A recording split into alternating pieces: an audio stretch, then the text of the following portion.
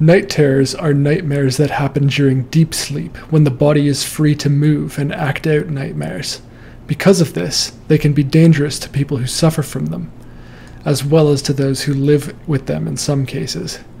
During night terrors, individuals' eyes will open and they will appear to be screaming or reacting to something that isn't real. Attempts to wake the sufferer of night terrors are not recommended, as they can cause the person having the night terrors to lash out violently. Today, I'd like to welcome Scruffleshuffle, who's had night terrors since the age of 17. Welcome. Hi. Wonderful. Audio's great. So, night terrors normally begin in childhood and decrease with age. At what age did you learn you had them? I didn't learn that I didn't know the term until I was 30. But I would have very sporadic episodes here and there. They seem very random. And how did you find out that you had them? Like, what was that experience like? So, the only reason I knew of what they were is because I was acting out a dream. I guess I was vacuuming in my dream, and I tripped and fell on something. I woke up on the floor, 2 rooms away, really confused, and I gave myself a mild concussion. Oh my god. So, you had to be rushed to the hospital? I didn't actually go to the hospital right away. I actually went to bed first because I felt okay. Once my boyfriend got me talking, he was like, okay, I feel okay. But we should probably go to the hospital and get that checked out. So, yeah, that was going to be another follow-up question. So you were living with someone at the time, and did he come and find you? Were you disoriented?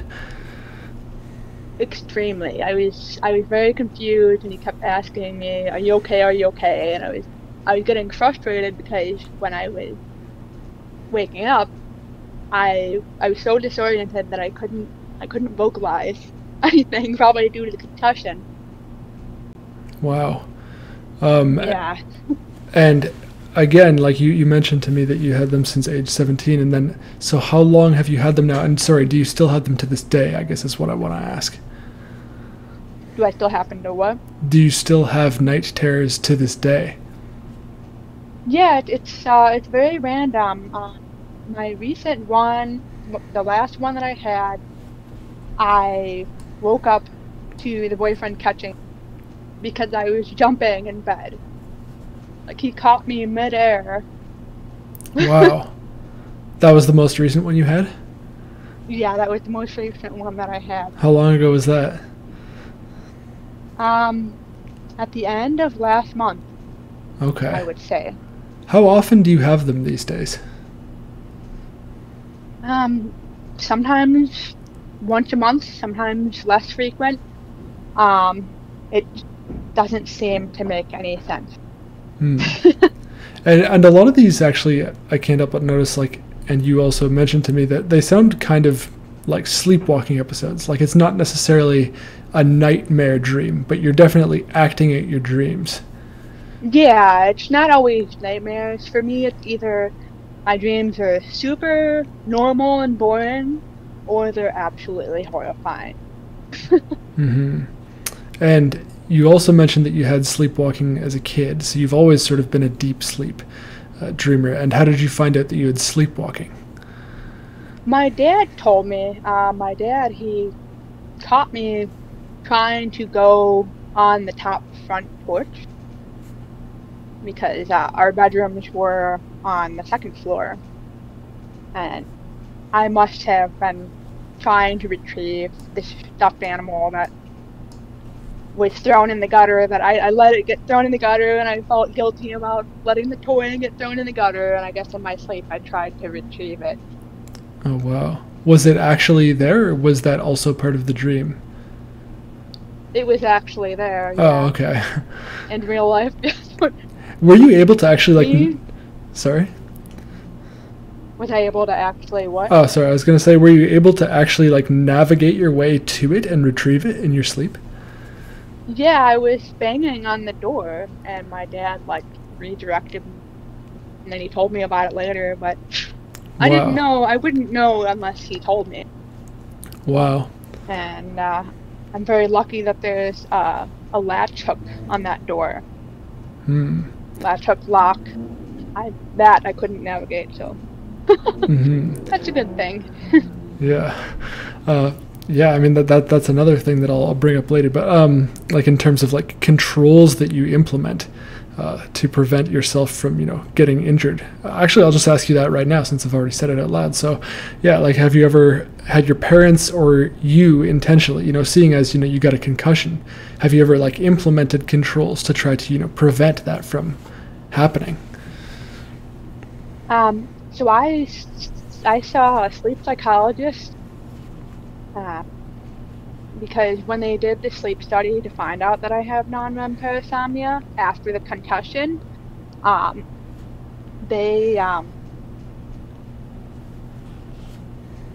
was suffering with insomnia a little bit because my sleep schedule got messed up after that. It's really hard to sleep during those sleep studies. I bet. So the sleep psychologist helped me get my sleep schedule back on track, and just keeping my sleep and wake time consistent has seemed to make my night terrors and episodes less frequent. That's good. Yeah. But in terms of like physical controls, like do you have like a second lock on your door or something that prevents you from, going out into the world while you're asleep? Yeah, we do lock both locks on our door, and when I go to bed, I shut the door. I shut the bedroom door. Okay. Okay. And that usually seems to stop you, or have you ever opened it? I don't think I've ever opened it. That's good. Because I know that when the boyfriend comes in, he opened it and he leaves it open. He has insomnia, so I can only hope that. I mean, that's at least kind of a good combination because he'll be awake to make sure you're not doing anything too dangerous. Right. Yeah. So back to the night terrors. Sorry. So one common thing that I read a lot when I read about people with night terrors is they wake up screaming. Have you ever woken up screaming? Oh yes. Most of the time, I just wake up, sit up screaming, and not even know why. Like. Wow. Like you have scream yourself awake, and you don't even know why. And you don't remember. You have no memory of what the dream was. No memory. Oh wow. Except for a couple instances, it was a night terror combined with sleep hallucinations. And this happened 2 nights in a row, which is very unusual because it's normally like I have one and then I don't have one for a long time. And basically, I was sleep hallucinating that there was a shadow figure holding heavy furniture above its head, trying to slam it down and kill me. Oh my god. And the second time that it happened, the boyfriend happened to be coming in the bedroom right where I thought I saw the shadow figure standing. And he's like about the same height, so yeah. I did not want to go back to bed. I was trying to escape, but I was so tired, like I just gave up. And this was like sleep paralysis hallucination, or was this? I guess it's hard to tell, right? Like when you're, having such like vivid nightmares versus whether it's sleep paralysis and you don't really know what's reality and what isn't. Yeah, I think I've only experienced sleep paralysis 2 times, and my episodes weren't anything like how most people experience them. So it's mostly the night terror or acting out my dreams that I experience. Right. So you're pretty sure that one where the shadow person was slamming something on you, that was a night terror? Yeah, combined with sleep hallucination. Okay. Okay. Interesting. And it's interesting to think about that a shadow figure is a common thing that people sleep hallucinate. That is interesting. Yeah, I've actually not really thought about it. Why a shadow person? Yeah. Yeah. Like inherently maybe we're just like afraid of other people. But then yeah, I'm gonna have to look into that. I don't know if there is even an answer. That's a good point. Is there anything else that you do remember, like in terms of a night terror dream, like the content of the dream? Are there any others other than that one that you remember? I know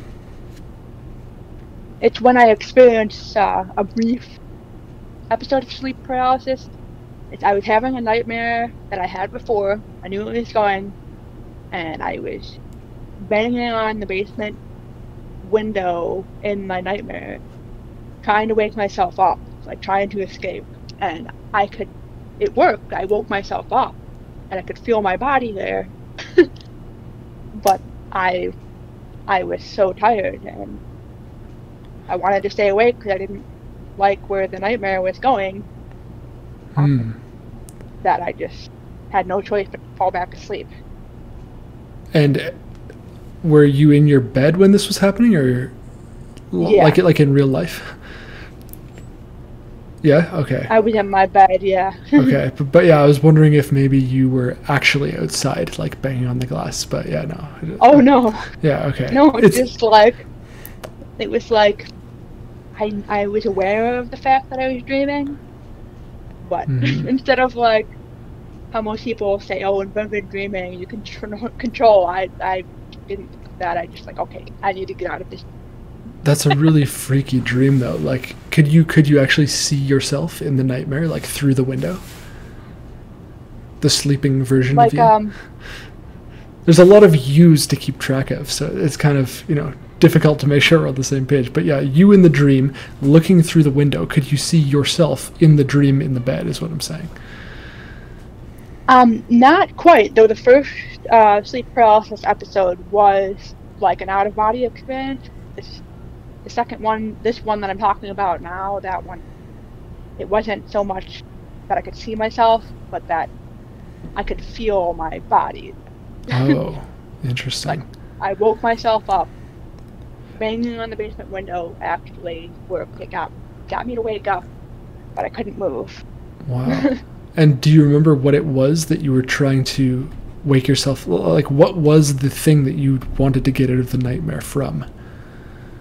It was being trapped in a torture house, basically. Oh, wow. So wait, so in the dream, had you already escaped the torture house, then run to your house, banged on the glass? I knew, I was familiar with building itself, because I dreamed of that building before, I guess. I was like, I don't like this. I don't like where this is going. Jeez. Yeah, that's really, really freaky. So when you wake up, do you usually feel confused, still frightened, or does it... I mean, I guess if you don't remember it, then you would feel just kind of confused, or... Yeah, for the most part, it's confused, but sometimes it's a combination of confused and horrified. Okay. Sorry? Yeah. Yeah, that's pretty much all I had to say about that. Oh, okay. All right. Also, you mentioned that by, going to sleep at a regular schedule, that you can kind of... that you can reduce the frequency of them. Yeah. Can you remember what may have, triggered them in the first place? Like when you were 17? I do think it's hereditary, because I asked my aunt about my uncle who had Parkinson's disease. His Parkinson's disease seemed to kickstart his night terrors and sleep paralysis. So it might be also a combination of hereditary and other health problems that I have. So maybe it has to do with heart transplant that I had. Was that when you were a teenager? Yes. Oh, okay, interesting. That Yeah. is really, yeah. I haven't ever heard anything about that, but I wonder if that's like a known phenomenon, like whether transplantation can cause like changes to dreaming or nightmares, or yeah, other like Yeah. parasomnias. And I I know wonder, there's a lot of theories about transplant recipients picking up personality traits of the donor. or memories maybe.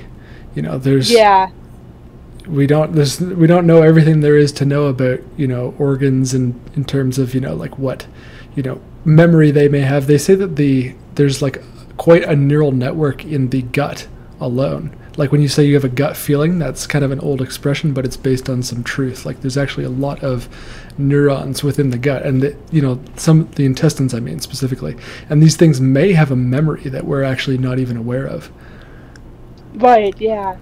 Yeah. Because I know that I woke up craving M&M cookie. That's the one noticeable thing that I noticed different after the heart transplant.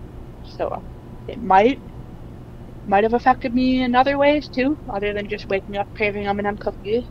I had not thought about those ever until I woke up from my heart transplant.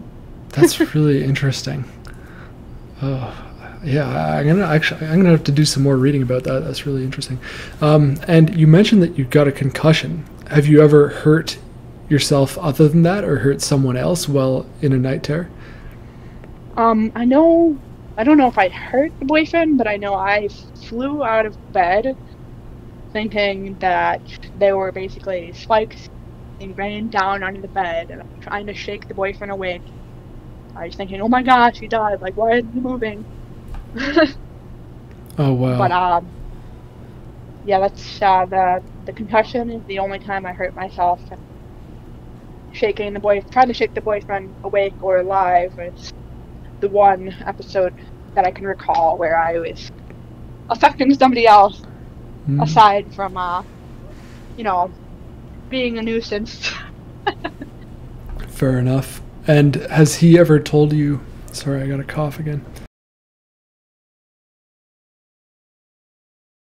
I was going to ask, has he ever told you that you've done something that kind of creeped him out while you were asleep? Um, I think he finds them more annoying than creepy. Okay. All right. Like what? What has he said that annoyed him? Because he'll be almost asleep, and then I'll be doing my weird non-REM parasomnia thing, and Tell me, that'll tell me keep what him. that thing is. What's that? Sorry. Tell me about the non-REM parasomnia thing. So it's talking or like thrashing about in bed Hmm. Okay. Hmm. or waking up, sitting up, screaming. Right. And you mentioned that you believed that it was partly inherited. Um, Yes. so do you have a parent that has night terrors, or? My uncle definitely had a sleep paralysis episode and night terrors.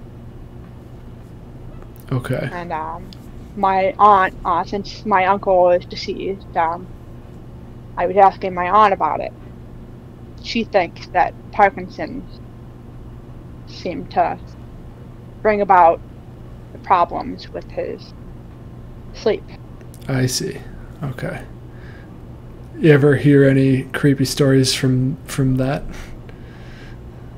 Um, yeah, I think it was kind of horrifying when she was telling me about how once his Parkinson's medicine would wear off, he'd be almost asleep, and that's when his sleep paralysis episode would kick in, and his body would basically seize up. Oh no. So it sounded miserable. Yeah. Hmm. And other than kind of getting your sleep schedule in check, And, you know, we already talked about the physical controls, but is there any other treatment that you've gotten for it that you found has helped? Keeping, when I eat, consistent, when I have my coffee, consistent, try to be active and avoid naps. Naps, eh? Yeah, avoid naps, yeah. Interesting. So when you have naps, you have more frequent night terrors?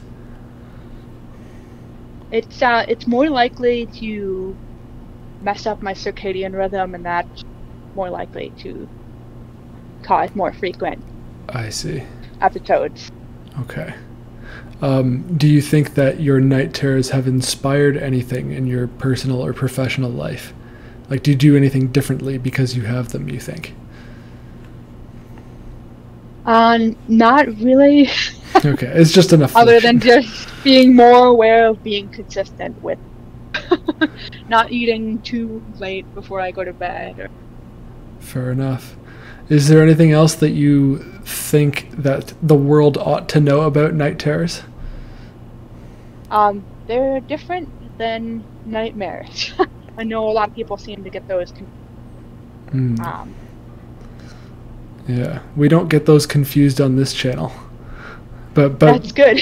But that's the main thing, is you just wish that people knew that, like, well, like, I mean, literally you're free to move during them because they're happening during deep sleep, and it's not, you know, just like your average nightmare that we all have. Right. Yeah. Yeah.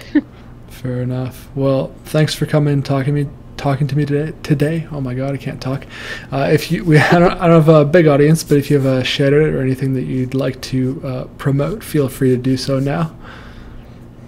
I have nothing in mind. All right, fair enough. Well, thanks so much again for coming on. All right, thanks for talking with me. All right. Have a good one. Bye.